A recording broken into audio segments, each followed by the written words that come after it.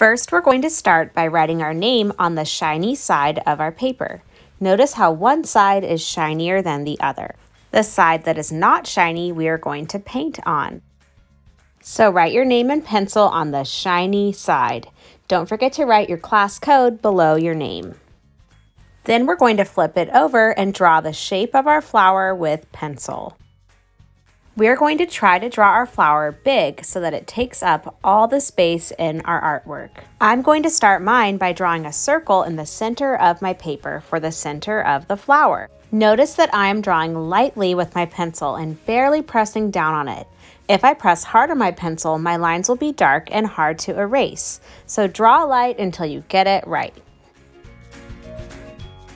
Next, I'm drawing the shape of my petals. For my flower, I am making the petals have rounded ends, so my petals are in the shape of a big upside down letter U. For your flower, you can choose a different petal shape if you'd like. Remember to draw big and keep your shape simple. We are going to paint over the drawing, so the bigger your petals are, the easier it will be to fill with paint. Notice how I am turning my paper as I draw my petal shapes.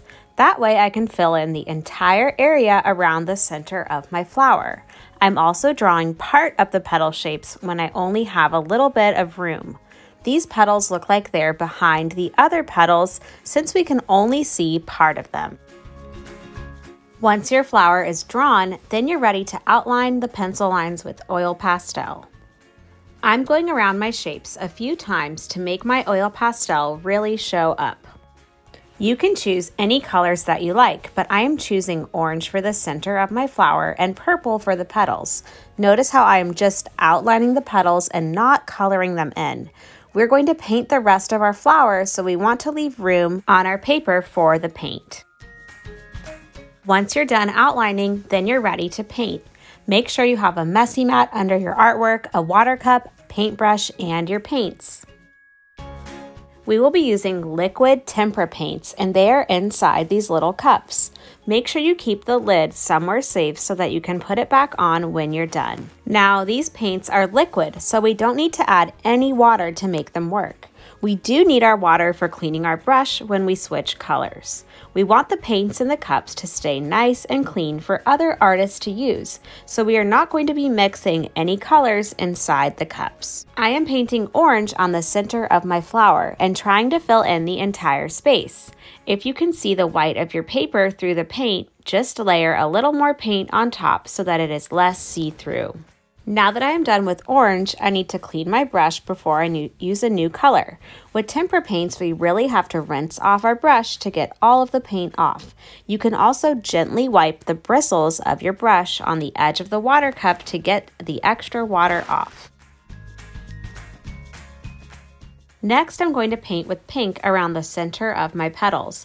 I want my petals to fade from pink to purplish blue, but you can paint your petals however you'd like. You are the artist.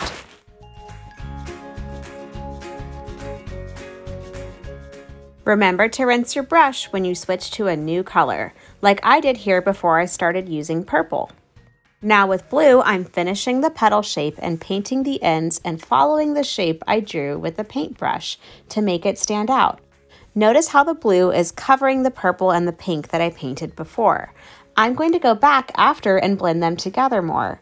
When you paint with tempera paints, you have to work in layers to allow for the paint to dry.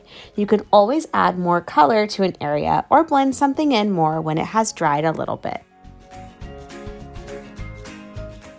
Now that I have painted all the petals blue, I'm going back with the pink and blending it into the blue paint so that it looks like my petals are fading from one color to the other. I'm also adding some pink at the ends of my petals to make them stand out. Now I'm making the center of my flower a little bit bigger so that it stands out, and I'm also going to add some dots to show texture. To make dots on your flower, you can use the end of your paintbrush to stamp dots onto your painting. Just gently dip your brush into the paint and tap it onto your paper. When you're done, make sure you wipe off the end of your paintbrush if you used it to make dots, and that all the paint containers have their lids back on them. We don't want any of the lids falling off and the paint to spill. Make sure you bring your painting with your messy mat underneath to the drying rack to dry.